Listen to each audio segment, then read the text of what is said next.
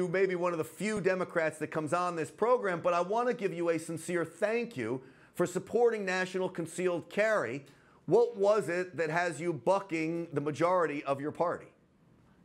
Well, it does. To me, it doesn't have to do with the party. It's just basically supporting the Second Amendment and making sure that we protect the basic constitutional rights of Americans. And one of them under the Second Amendment is very simple: the right to bear arms. What is it, do you think, about the leader of your party, Nancy Pelosi, who pushes really lies about the Second Amendment? And can I ask you, does it frustrate you? Well, again, we've seen people on the left and the right that have different talking points. And again, I just want to focus on what's good for my district and what I believe. My philosophy is to support the Second Amendment. And I certainly want to make sure that we support this reciprocity. The National Reciprocity Bill that Representative Hudson and other folks that we're pushing is important because you're right.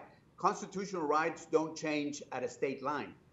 If there's a constitutional right to bear arms in the United States, part of the U.S. Constitution, that means it should transcend state lines. I don't think it's any coincidence that you happen to be a congressman from Texas.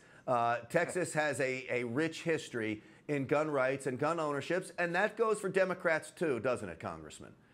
It does. I mean, even when Texas was blue some years ago, the Second Amendment, the right to bear arms, was very strong. So it's something that's ingrained in us Texans, and I think you know this for a fact. And it's one of those things that it's important to note. So I got a lot of Democratic friends that support the Second Amendment, the right to bear arms. So again, to me, it's not really party lines, but it's just believing in basic constitutional rights. Well, it's imperative that we get as many people as possible on board with this. One of my big concerns is the Senate. Are you talking to any of your Democratic colleagues in the Senate about trying to get on board with this? Well, not yet. We want to make sure that we get it done over here in the House, and then we got to work on the Senate.